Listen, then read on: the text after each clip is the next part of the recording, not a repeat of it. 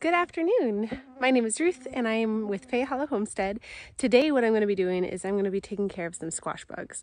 Because let's face it, squash bugs are something that you have to deal with every single year if you're going to be planting cucurbits.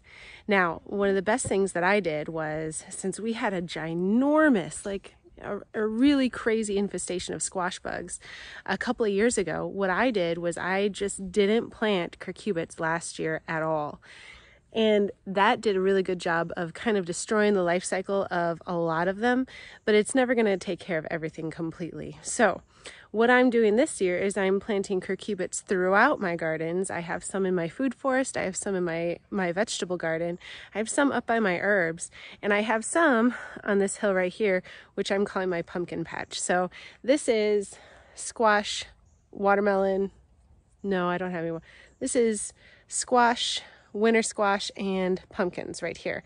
And what I'm going to be doing is all I need is a glove like this. It's got this nice rubber finger situation going on. And then I also use a bowl of water that's filled with a bunch of soap. So this is all I use, and it works really well. The idea of trying to manage squash bugs used to intimidate me quite a lot because I felt like, you know, they're bugs, they just come from nowhere and they're going to be ending up everywhere, and how am I going to ever find them all? It's a losing battle from the start. And I just want to say, if you're feeling that way, it's not true at all. It's actually really easy to manage them as long as you just kind of do a little bit of prep work. So that work is going along all these squash plants and just looking at the leaves and seeing if I see any babies, adults, or eggs. Now I'm going to show you what they look like because I'm sure we're going to find some. And the adults and the babies, that's what these gloves are for, because I'm going to tell you what, there's nothing worse in the world than the smell of squashed squash bugs on your fingers or anywhere around you. It's really terrible. So I don't like to have those. That's why I wear the gloves. I don't want that on my skin. So that's the only reason. It just makes me a little squeamish. And okay, that's it. Let's go. Okay, so I found our first squash bug eggs. And here you can see them.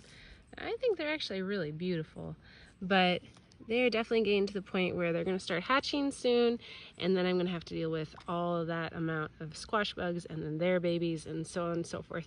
I can halt the production of 100 or so squash bugs just by getting rid of these eggs right here. So that's encouraging, right? And I just found it underneath the squash plant right here. Hey, Sawyer. He's always got to be with me. Let's see if there's any more. Nope. Nope. No. Okay. We're looking pretty good. Now, squash bugs will not lay just their eggs underneath the leaves. Sometimes they'll lay them on top of the leaves, and usually it'll be like in this little divot right there. So here, watch this.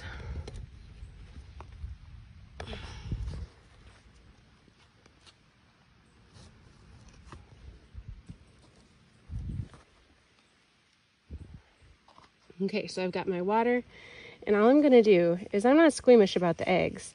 I'm just going to scrape them off.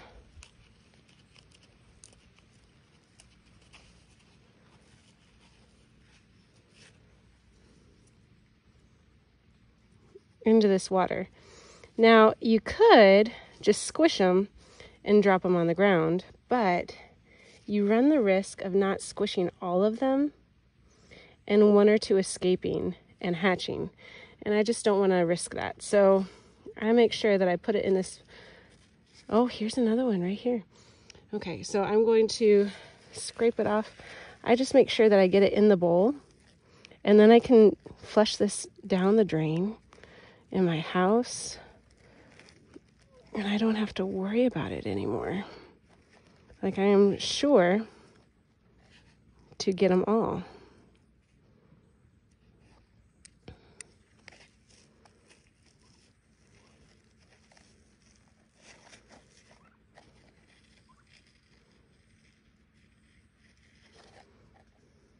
Get that tree out of there.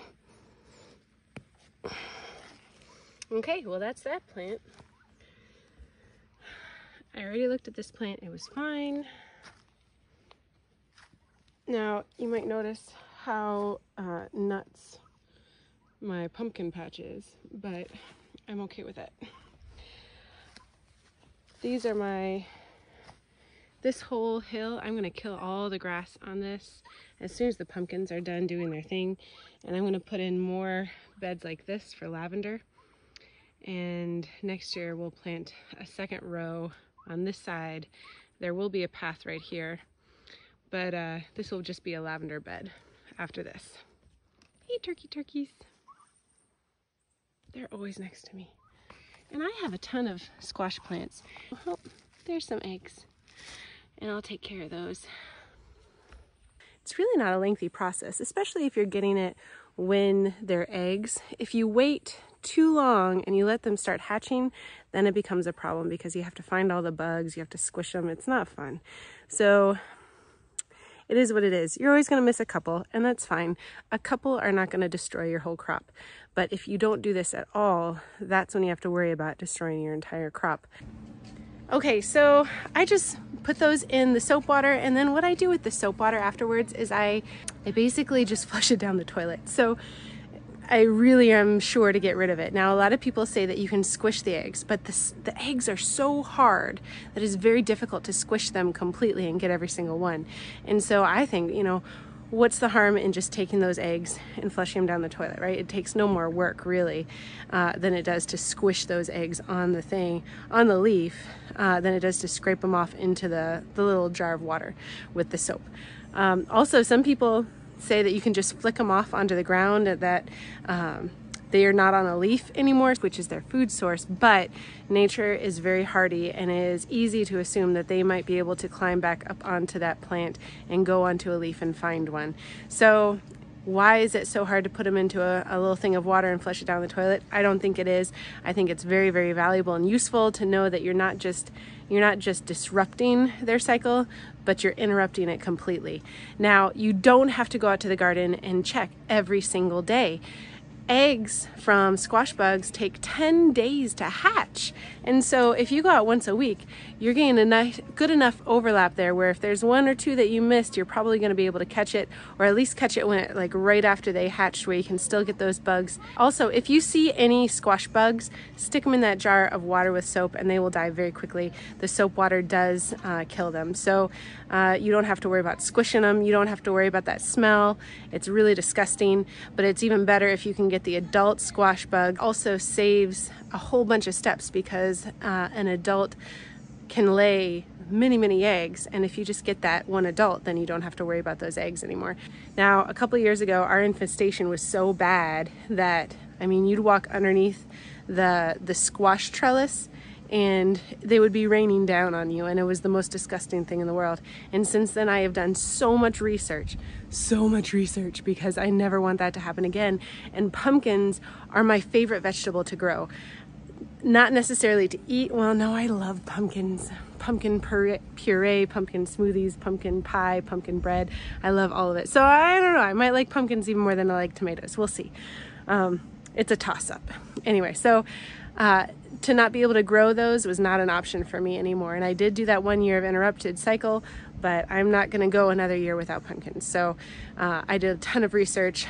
I hope you trust me on this. If you don't, go do your own research. You'll probably find what I found as well. So thank you so much for watching. I hope you guys have a great day. I hope this helps with your squash bug infestation and it kind of takes a little bit of the pressure off. I think it's super meditative to go and just look under the leaves and take a quiet day doing that.